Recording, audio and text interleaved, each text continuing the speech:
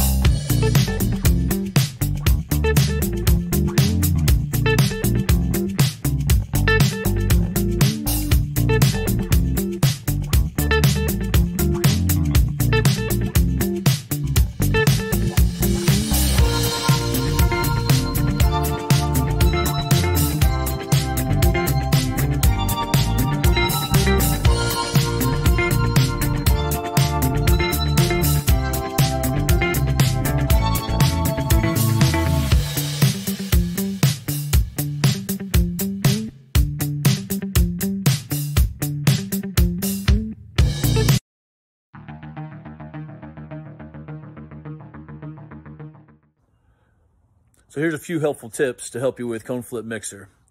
Number one, have the students make sure to flip the cone inside of the hula hoop or within 1 arm length for it to count. That helps keep them seated and kind of staying in their general area. Number two, make sure students don't throw the cone too high. I'm 6 foot tall and I say anything higher than my head does not count. If not, they'll be tossing it super high and you don't want that.